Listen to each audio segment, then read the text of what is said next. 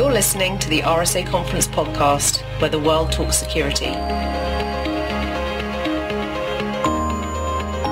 Hello and welcome to our RSA Conference podcast. This is Britta Glade, Director of Content and Curation for RSA Conference, and I'm joined by Hugh Thompson, Program Chair for RSA Conference. Hello, Hugh. Hi, Britta, and hello, listeners. This month's theme of hackers and threats is one that intertwines so many of the tracks of RSA Conference 2020. It's privacy, it's the human element, it's product security, and there's several more that I could think about. In today's podcast, we're talking to two security professionals who are passionate about the threats of surveillance tools, particularly in spyware and stalkerware. They've been doing a lot of work independently as well as collaboratively to protect victims and their personal data from unwanted surveillance. David and Diana, could you please introduce yourselves? Thank you, Hugh. So my name, like I said, is David Reese, and I am currently an online privacy writer for the cybersecurity company Malwarebytes. I've been with the company for a little under a year, working, again, primarily on online privacy and where privacy, data privacy is meeting legislation, law, regulation. And I previously worked at the digital rights nonprofit Electronic Frontier Foundation, where I worked on NSA surveillance, how to protect us and how to protect our right to privacy. Fantastic. No, thanks so much, Diana. Let me turn it over to you. Sure. So I am a doctoral student at Cornell Tech, and I am a member of the IPV Tech Research Group, where our focus is on helping survivors of intimate partner violence. Great, Diana. Thanks so much for being here. And David, let me begin with you. Surveillance is actually this large umbrella topic. There's so many nuances to it. There's so many different applications that serve a variety of purposes. I wonder if, for our listeners, you could explain the different uses for surveillance, tracking, monitoring apps, and give us a better understanding of how and why they're used and how and why they're abused. If just an overview of that would be great. Yeah, of course. So like you said, surveillance is a huge umbrella, right? And it happens in many different ways and in many different sectors. And so when we're talking about apps, right? Apps or software that we see on our mobile devices or on our laptops and computers. There are some with different capabilities. There are some that are marketed for different purposes, for different audiences. And from what I've seen, there are three sort of buckets that we can kind of separate this into. First, there's digital workplace monitoring, right? What you do as an employee. The Guardian recently wrote about this. And they showed that there are apps that can, for example, record your keystrokes. They can compile data on how often you're switching between applications. So how often you're going from Word to Firefox to Outlook to Slack over and over and over again. There was one piece of software that they looked at that even took photos of workers through their webcams. And when that was combined with other data, that would be used to deliver what the company called a focus score or an intensity score. We also see it pretty common in any sort of industry where there's a lot of driving routes. Anyone who is driving to, let's say, hook up your internet or is delivering packages. There's software that tracks, again, the routes and also sometimes the speed of the workers who are constantly on the road. Another area we see, another sort of second bucket, is parental monitoring. Right? These types of apps promise that their technologies can help protect a child from visiting risky websites or at least give parents a view into their children's online activity. And that can include their Facebook posts, maybe even their text messages. Some also provide GPS tracking as well to locate a child or a child's device, when they're away from home. And then finally, there's this type of monitoring software that is actually advertised as, to use the company's kind of words, they see it as a solution to potential problems in romantic relationships. These are the types of apps that we're focusing on in today's discussion, and they're apps that tell users that, with their tools, they're finally going to find out what their spouse is doing late at night. They're finally going to see who their partner is texting all the time. And they're finally going to find out, are they really telling the truth when they say they're going to the gym? And they can find that out by relying and confirming a location with a GPS tracker. These apps can be pretty brazen in their marketing, too. There is one that, after listing some sort of stats about divorce, they say on their website that, technology can help detect and reveal infidelity. These are targeted in a way that, again, they're seen as a solution, a way to help you with your relationship problems. But these apps can provide unfettered access into a person's mobile device. And this is what we're talking about when, this kind of access is abused. It can reveal text messages, emails, GPS locations, browsing history, call logs. I want to emphasize how deeply invasive this information is when it leaves our control. And as a sort of small experiment, I looked at my own Google searches, like before this interview, for the past couple of days, and I'm not comfortable telling you any of my searches for a full day. And it isn't even just things that I search. It's not that I'm being protective of just my information. I'm protective of other people, right? If you looked at my searches, you could find out my dentist's name, because I went to my dentist yesterday. And you could find out, where my partner works, because I picked her up at work over the weekend.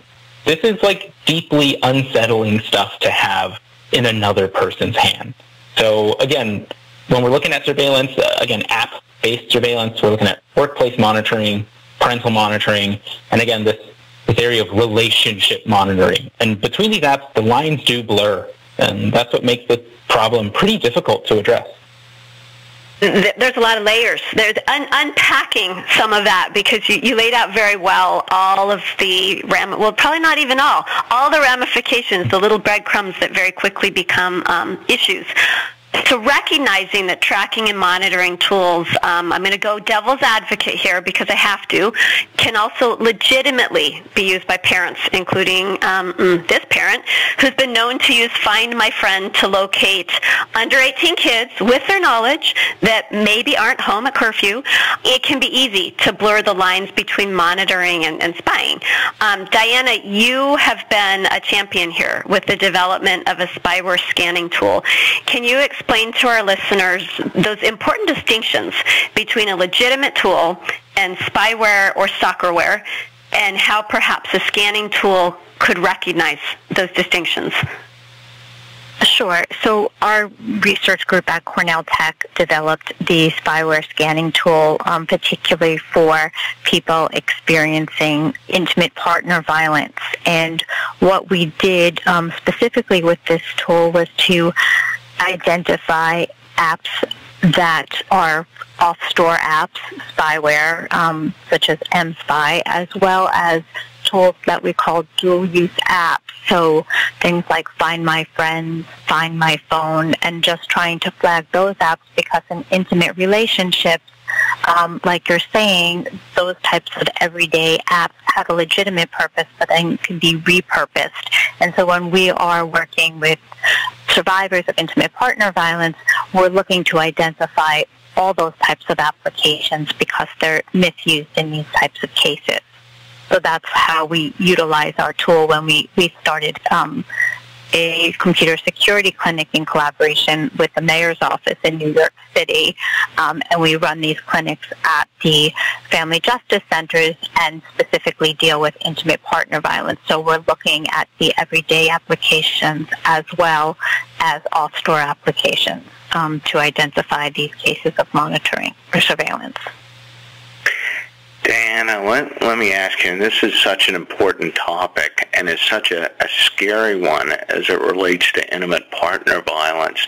Can you give me a view on how pervasive this is? Is there any way for us to know how big of a threat this currently is, how many times it's used, or how many of these apps are out there, just the size of scope and scale? It's such a frightening problem. I think this is a really important piece of it. Intimate partner violence is a major problem, And what we know is that as digital technologies become increasingly pervasive, we're seeing this type of abuse much more consistently. So it's in conjunction with the other types of abuse that are normally associated with intimate partner violence. So it's generally 20 and 11% of men experience intimate partner violence at some point in their life. And within that framework, we're seeing a lot of people also experiencing technology abuse to the extent where people try to leave the relationship and they believe that they have disconnected, but what has happened is that they are still being monitored or tracked. And a lot of what we see in our cases is not so much spyware, but it's actually using tools like iCloud, Find My Phone, Google Maps, and having people within the relationship know the passwords, have access to that, and then when the person leaves, they're still connected and they don't always realize that. Those are amazingly high statistics. I had no idea. David, I understand that Malwarebytes is one of several organizations that have joined together to establish the Coalition Against Stalkerware, which hopefully can make some big strides in that area. Would you explain to our listeners the goals of this coalition and perhaps some of the ways that users can defend themselves against this threat? Yeah, absolutely.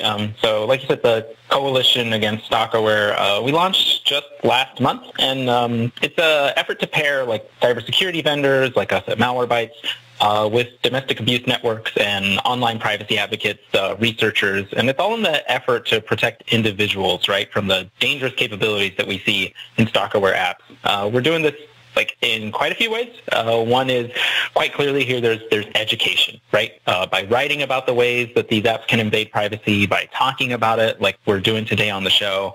We hope to provide more information to domestic abuse survivors and to users everywhere who could be victimized by these tools, by these invasions of privacy. Two, we also want to define best practices for the cybersecurity industry for dealing with apps that can illegitimately monitor a person's activity. That means coming up with an agreed-upon detection criteria and agreeing to what the term stalkerware even means so we can all move forward quickly when we find it. That's pretty important because for a lot of companies, including Malwarebytes, our software does not ever label these things as stalkerware. We labeled it often as monitor, as in, a piece of software that can monitor activity. That's a really broad category, as we kind of talked about before. So it's important to come up with consensus on what is and what is not beyond the pale for monitoring. And at Malwarebytes, so much of what we do is based on user choice, information. Users have a right to know what's on their device and to choose what's on their device, and that belief obviously covers apps that can track what they're doing. And then, back to the Coalition 3, the Coalition cybersecurity vendors, we hope to share intelligence with one another that will improve the detection rates of all of our products. It's a sort of lifting tide, rising all the ships. This coalition also hopes to do a lot of understanding from what each expert is bringing to the field. Even though Malwarebytes and me personally, I've been reporting on stalkerware, I've been writing about it, that has not happened in a vacuum. That has absolutely been helped by experts out there, like the experts at National Network to End Domestic Violence, those at Citizen Lab, and Diana as well, at Cornell, helping me repeatedly. Everyone has helped repeatedly in my reporting, and so we're trying to kind of formalize that relationship. Well, what can we learn all from one another? As to how users can defend themselves from this, I'm always really cautious to ever give any advice that sounds like a one-size-fits-all approach, because particularly for apps like these, and particularly for survivors of domestic abuse, there is no single solution.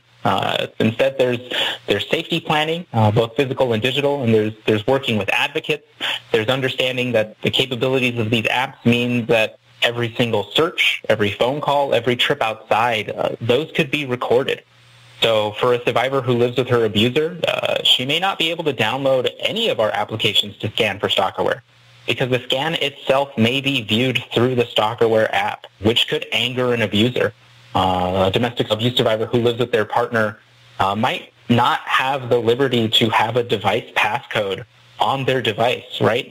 We're assuming that everyone has the same level of agency, and unfortunately that's just not true. That's not how it works. So for, I think, top-level advice, what I had always learned is contact the National Domestic Violence Hotline from a safe device, from a device that is not being monitored or tracked. These are experts in safety planning, and they are experts in knowing also digital threats, and I think they're the best at it. Diana, let me ask you a question, just building on David's comments, especially about how do you help others. I'm just thinking about it myself. We made the theme of RSA Conference 2020 the human element, and one part of that, at least in our thinking, was that there's such a big disconnect between the kinds of things that technology can do and the kinds of things that the users of that technology believe it can do. Like, for example, if my dad takes his iPhone with him to the dentist, for example, he's not thinking, or he doesn't even have a mental model of somebody could actually track this. And I'm wondering, how do you think we can help others educate themselves on the kinds of information that they may be giving up just by the act of taking their phone with them, or, to David's point earlier about his Google searches just in the last couple of days, and where those might be stored, or what's being done with them. How do we help folks, especially non-technologists, create mental models for these things so that they can be more aware? Sure. Well, I think from a professional point of view, as David suggested, we all need to work together to solve these types of issues. In terms of making the public aware, I think there is a lot of cross-accounts, cross-devices, and just understanding the mental models of, especially in intimate partner relationships, of these shared accounts. One thing that we've seen a lot of is as simple as shared phone plans, where someone might be paying for the phone bill and they can then track your location or see who your recent contacts are. So in terms of educating the public, what we just try to do is, communicate best practices. And, we're trying to make people aware when we see them in the clinic just about all the different ways that they are sharing information. And we try to go through people's phones and look at all the different configurations, such as what iCloud shares, how you can see recent logins on your phone into, let's say, Gmail, and disconnect devices from that. So it's just a matter of sitting down with people one-to-one, but also professionals working together as a group to share our knowledge. And we open source all the tools that we create and share them with both professionals, and they're available for the public as well. That's some great guidance. My mind is just turning with all of the short, medium, longer-term needs that are happening here, and I love the opportunity that exists in our industry for better sharing of information. That threat intelligence theme was one that we'd actually pulled out in our trends document this year, because it's certainly applicable here as well. I want to address a question to both of you. We've been talking about spyware concerns on mobile devices, but it's interesting the consumer surveillance systems that IoT devices have brought to bear. It's been a theme in past RSA conference presentations, definitely have some presentations on it this year. I would imagine it'll be a theme in presentations for years to come because of the pervasiveness that we have here. Can you talk to our listeners perhaps about the social and ethical concerns that you believe might be inherent in these consumer surveillance networks? Yeah, of course. So when you're talking about these, I saw that you mentioned, IoT, Internet of Things devices, to just focus on those, right, as a sort of consumer surveillance network. We definitely spot it in a lot of our products, and one that I recently looked at is smart doorbells, right? These doorbells that can tell you when a package is left behind. They can spot when someone walks by, or if there's ever any sound. A lot of these are sort of billed as a solution to never losing a package again, right? Or checking who's at your front door without having actually to get up from your couch or to leave your office. But what a lot of these have become is, like you said, perfectly, a consumer surveillance network, a privatized surveillance for your neighborhood. And that's extremely important when you see, again, how revealing the data that's being captured is and how easily it can be accessed. Having a device that provides a sort of 24/7 view of what's happening outside of your front door, and then assuming that everyone on your block has the same surveillance device, is creating a sort of perfect visual map of what is happening at every second of every day. Having that data also not perfectly secured and locked behind proper access is extremely dangerous. And it's happened at least one company. Ring provided access in its Ukraine office to employees who did not need to be able to see consumer video based from their Ring devices. Executives also had access where they could actually see someone's video based on only knowing the consumer's email address. These are not proper safeguards. These are not proper cybersecurity protocols, like whatsoever. And this idea that to be able to stop a package thief, we have to allow mass invasions of privacy is just not correct. That's one of the ways we see it in IoT devices. If you're looking at a broader sort of, how important our data is, in the advertising world, it's extremely important. And again, we see, improper data access and controls that means that eventually, things about us, our user behavior online is getting into the wrong hands because of sloppy controls. And it's extremely unfortunate, and we shouldn't have to accept it as the way we interact day to day on the internet. Great. No, really appreciate that. And, those are some scary examples that you cited. I guess a final question for both of you. What are the next steps that someone can take? If they're listening to this podcast, if they've read some of your work, if they've read some of David's articles, what would you advise the average citizen to go and do so that they can learn more about this and better defend themselves? I would just suggest, from a simple perspective, pay a lot of attention to the passwords that you use and how you answer security questions on these types of accounts, just when you're setting them up to begin with. So maybe not answering every security question accurately if you have concern about someone guessing your password and accessing your account. So everything from that type of sharing or knowledge to really thinking about shared accounts in your life, everything from Netflix, Spotify, and just keeping track of information like that, as well as what David said in terms of IoT devices in the home, just how those decisions are made about what's brought in a home, because sometimes there's just one person in charge of that and not everybody has equal control over those devices. So paying attention to how those decisions are made, who regulates things, control over those devices, and just really thinking about that. And then for the companies developing these tools, really thinking about vulnerable populations when they are designing these tools so that there are more options for people if they become victims of this type of abuse. Thanks for that. And David, same question. I'm sure you've advised your readers of ways that they can take action. What would you point them to? Yeah.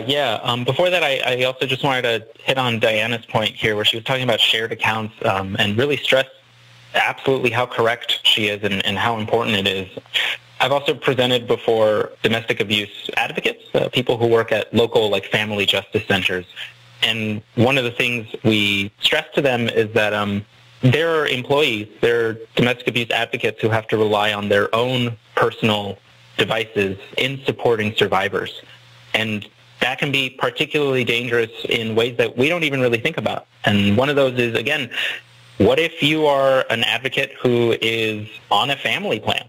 What if you're just a modern millennial who has to be on a family plan? I'm on one, right? That's just how it is. I am taking advantage of that every single day of my life. But what that means is if my phone gets lost or if someone knows that I'm on my father's account and they can access my father's account, is there a way for them to see all of the people I support in my capacity? And it's just a thing we don't think about. It's a thing that, there was no malintent of me being on a family plan. There just wasn't. But again, shared accounts are something to think about and to be aware of.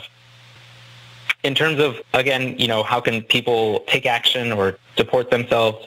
If we're looking specifically at people who are suffering from domestic abuse, if we're looking at domestic abuse survivors, again, I really stress safety planning beforehand. You have people you can ask for support. Can you communicate to those people from like a safe, non-monitored device? Can you change your social media account's passwords? Can you change your device passcode? Are you even allowed to have a device passcode in your current relationship? And again, can you install antivirus, anti-malware programs on your own device? Spyware scanning tools like the ones that the folks at Cornell developed. Those are things to first kind of figure out to begin with, and then you can start taking some more steps about, knowing just what is on your phone and what permissions they have. If you can create new online account passwords from a safe device, do that.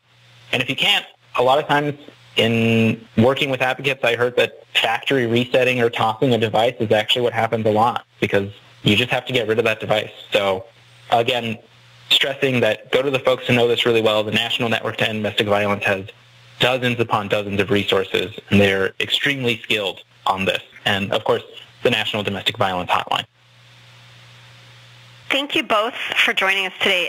It's a sobering topic. I always try to see the positive, and I feel good about the fact that there's such great leaders in this industry as the two of you. I feel great about organizations that exist. David, you recommended some great references for our listeners, as well as the work that Malwarebytes is doing with the Coalition Against Stalkerware. There's an opportunity for all of us in the industry to work together to support and help. And then you've also given some great guidance for us as individuals for efforts that we should take and things that we can do short and longer term. So thank you both for taking your time today and also for your tremendous leadership and work to protect